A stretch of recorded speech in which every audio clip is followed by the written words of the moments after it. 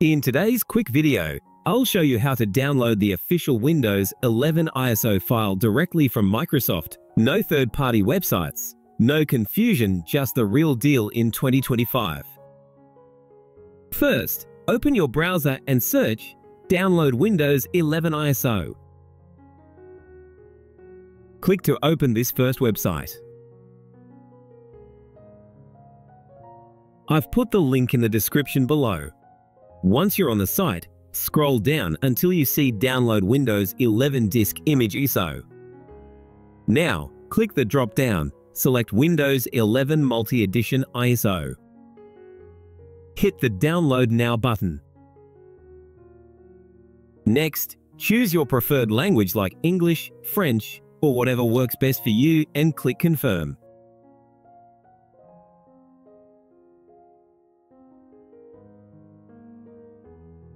Finally, choose either the 64-bit download button.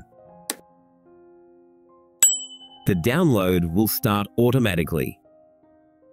Depending on your internet speed, it might take a few minutes. This file is usually around 5 to 6 GB.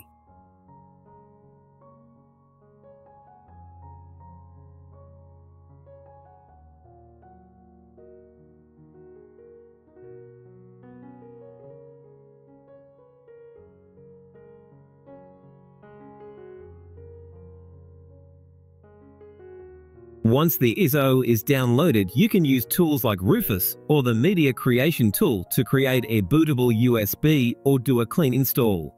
I'll leave a link to that tutorial in the description too.